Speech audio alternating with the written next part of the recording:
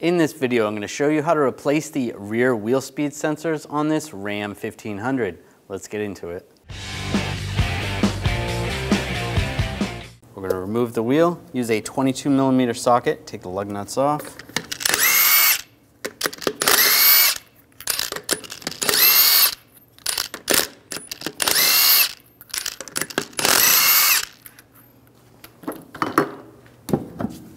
Remove the wheel.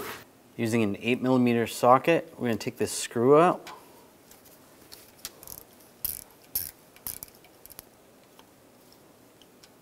There we go, pull that screw out. You want to grab the sensor, slide it out. If it's stuck in there at all, you can grab some pliers and just try to pull it out with some pliers. Now follow the wiring harness back. And you're going to pop it out of these clips where the grommets are holding it in.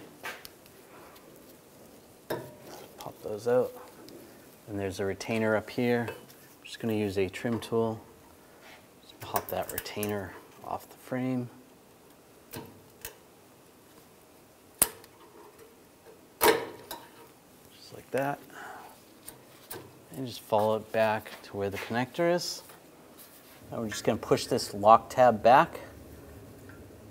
I'm just using a pick. Might be able to push it from the bottom. Nope.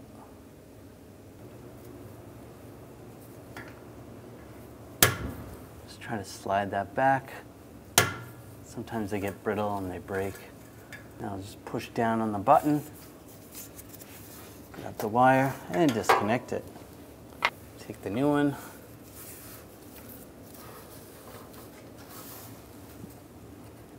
Line it up, connect the connector, and push down on the lock tab. I'll line this up.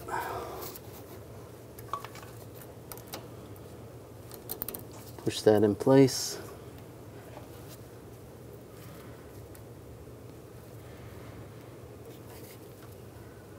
And just push the grommets onto the retainers. Slide the sensor in, put the screw in,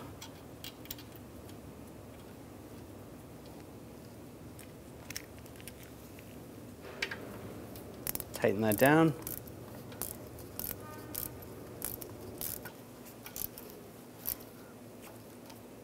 and just snug that up. Now install the wheel.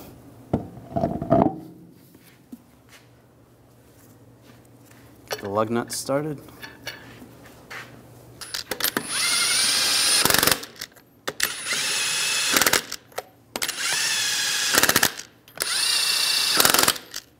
Now we're going to torque the lug nuts to 130 foot-pounds in a cross pattern to tighten the wheel down evenly.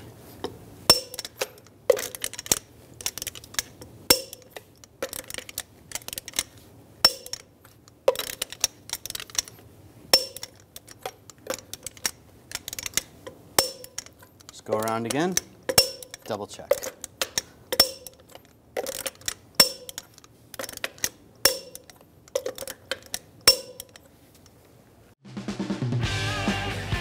When only the best will do, demand TRQ.